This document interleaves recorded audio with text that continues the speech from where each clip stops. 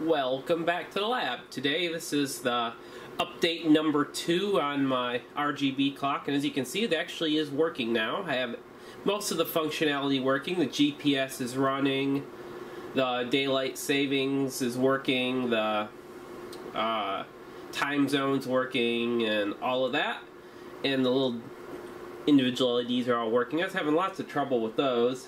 Come to find out I had some bugs in my code, so I fixed that, and that fixed the problem. I got the CR2032 backup battery installed for the real-time clock, and then the little light sensor here works. If I put this little shield over there, it gets quite a bit dimmer.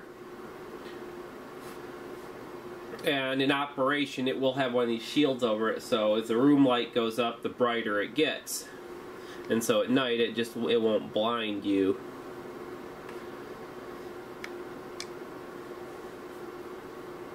And I have the RGB gamma curve in there, and that's working properly, so the RGB looks fairly decent now.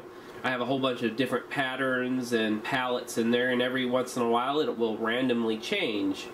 And I have yet to make the user interface board, so I'll do that here pretty soon.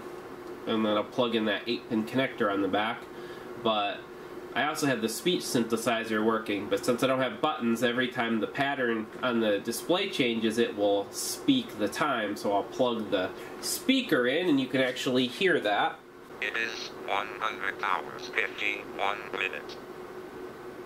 There, it took a little while, but it decided to speak, so I'll let it do another one. See how long it takes. It is 100 hours, 53 minutes. So there, it spoke again. So every time the pattern changes, it will speak a different... It is 100 hours, 54 minutes. So every time the pattern changes, it will speak the time.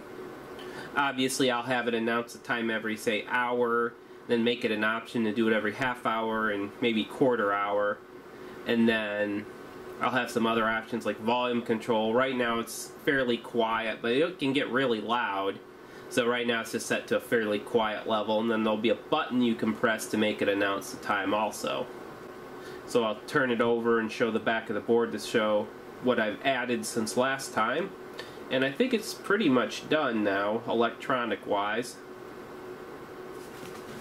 Okay, so on the back of the board I've done a couple things now. I have the speaker connector on here now for the speaker. So the amplifier and the D to A converter and this PIC are all working. This PIC runs the speech and the light sensor, so both of those are done. This PIC runs the LED refresh, and that's done. And I added another 748C04 here because I have to buffer the serial data coming from that GPS module. The module runs at 3.3 volts, but unfortunately the data is only at like 2.5 volts. So that wasn't enough voltage for the PIC, so I have to buffer it through 2 inverters. So I'm doing that, so the PIC's now working properly and receiving the GPS data. Then I'll take these clip leads off here for power. And on the back here we've got take this programming connector off. There's the main PIC that's actually doing the timekeeping, the GPS module. It has a real-time clock also built in, and then there's the GPS module antenna. And so that works fine. Unfortunately, when I got the antenna, I didn't know that it had a male pin, and the connector I bought had a male pin also, so that wasn't going to work. But I went to the Hamfest 2 weeks ago, and guess what? They were selling some and had these connectors, and that was the exact right connector I needed. And yes, the GPS antenna does work. So you plug the antenna in, and it will switch over from this external or this internal antenna here to the external antenna, and that works great. Then the power comes in here, and this 8-pin connector is where the user interface goes, the buttons and the switches and stuff. So I'm going to make a cable that plugs in there with some test switches, and that'll be the next step. So once I get the code all done, the final bit will be to make an enclosure, and I'll probably make it out of laser cut acrylic, and I'll go through that and show the cutting process and all that, so that'll be pretty nice.